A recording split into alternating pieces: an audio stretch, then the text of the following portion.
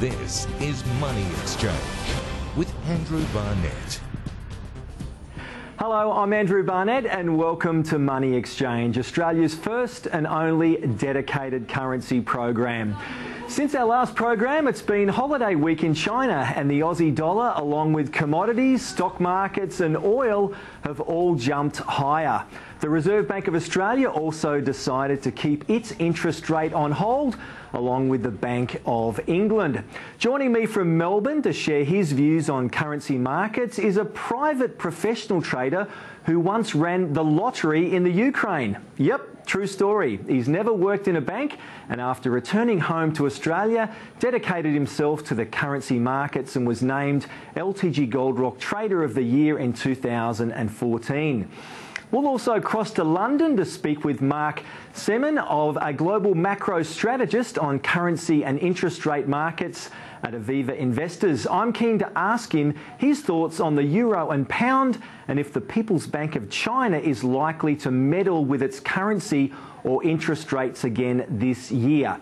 Plus, I'll share with you my big currency movers and give you a chance to win $500 cash with our weekly currency quiz. Plus, we'll be answering your currency questions live on the show. You can email me directly right now via andrew@moneyexchangetv.com. But first, let's take a look at this week's headlines.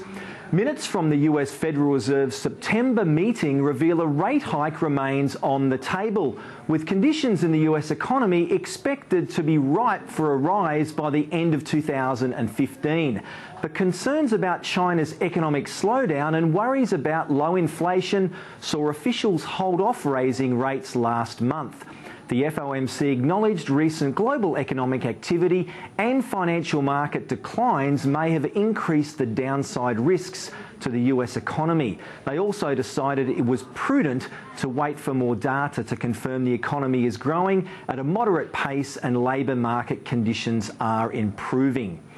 The Reserve Bank kept interest rates on hold for a record low of 2% at this week's October meeting. Governor Glenn Stevens says the current stance of policy will most effectively foster sustainable growth and inflation with consistency in the target. The RBA's decision was widely expected and its statement was only slightly modified from last month. Well, there was literally only one change that I could see, which was the statement around the macroprudential policies. Last month they just acknowledged that they had implemented policies, and this month they're saying that the policies are working. But if you look at the minutes from last month, in those minutes they also referred to the fact that investor lending had slowed down. So really there was absolutely no change in their sentiment. And I guess if the markets have moved, I guess they were expecting some possible change in sentiment, which may have opened the door for a November move. The November probability is now around 25%, whereas this morning it was around 40%. The central bank has noted the softening in conditions in China and East Asia of late, but also flagged stronger US growth. The RBA also indicated the Australian dollar is adjusting to the significant declines in key commodity prices. People often think investing in financial markets is like gambling and is a roller coaster ride filled full of emotion. 1 minute you're up and the next you're down. Who better to ask than Alex Kozulin, who used to run the lottery in the Ukraine and has in the past few years made the transition to being a successful currency trader. Alex joins me from our Melbourne studio. Alex, what's our chances of winning the lottery compared to winning in the financial markets? I think you've got a much better chance getting ahead in the financial markets than investing in the lottery. Absolutely. Alex, tell us, you've a gentleman who's gone from novice trader to now being at a professional level.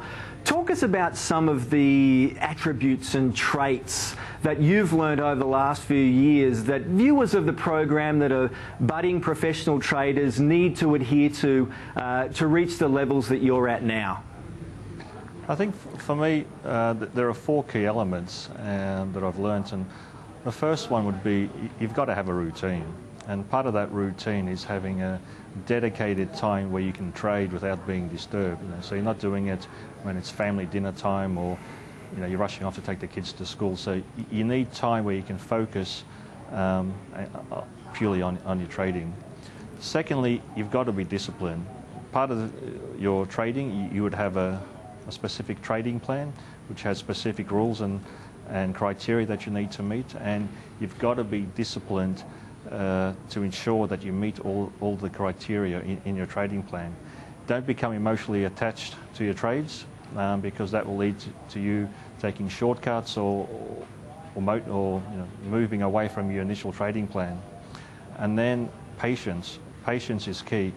Again, if you go back to your trading plan, there would be specific rules, and you've got to be patient enough to make sure that the market movement is aligned with your criteria, and then you enter the trade. Don't anticipate the market. So, Alex, tell us a little bit about your decision making. Are you a short-term trader? Are you an intraday trader? Are you a medium, longer term? What are the sorts of things that you look at before you make a decision to buy or sell a currency? I would say I would be more of a medium-term trade. So my trades can be in the market anywhere from, a few days to a few weeks. Being a fundamental-based trader, I would only trade in the direction of my fundamental directional view. So what I look at doing is, I plan a lot of my trades over the weekend when the platform is closed. Prevents me from making any emotional decisions in case there is some short-term movements. I look back over the past week over the various economic data that has been issued and the impact it's had on the particular currency pairs. That helps me determine what sort of momentum there is for any given currency. And then I look ahead to the week ahead, have a look at the potential economic data that's coming out, and then I start to look at the charts to see whether the technical patterns that are potentially emerging are in line with my trading plan. And if there are some potential setups, they're the particular pairs that I highlight, and that's what I focus throughout the week. And then perhaps around Wednesday, I will sit down and review the overall situation again. So I find by doing that, I'm not looking at every single chart every single day. So I've identified my priority trades, and that's what I focus on. Okay, let's get to a couple of emails from the viewers now, Alex. We've got an email from Rob who writes, I often see people trying to sell FX trading robots on the internet. Are they worth buying? I must admit I haven't bought one. What about you, Alex? No, I haven't. I think if it was such a great thing, then everybody would be doing it. I think a lot of it, yes, there is some mechanical element to trading, but I think you need to understand the movement of the market and take into consideration the fundamental and economic data, and obviously mechanical robots just don't do that.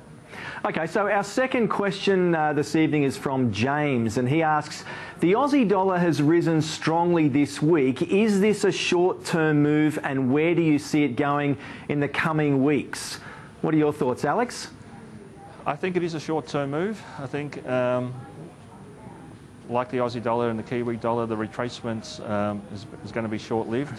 In terms of where it's going to move, if you look back to the recent lows of a few weeks ago down into the 69 area, I think there's a real possibility that we can certainly reach those levels again before the year is out. So I can't let you escape tonight, Alex. I know you're a red-hot trader. I can't let you escape without asking you, give us a couple of hot trading tips for the viewers tonight. What are you looking at the moment? What positions are you in? Well, the one I'm really keen on in entering is actually shorting the Kiwi dollar against the pound. And obviously, there's a great chance that the Reserve Bank of New Zealand is going to lower interest rates at least once this year, possibly twice.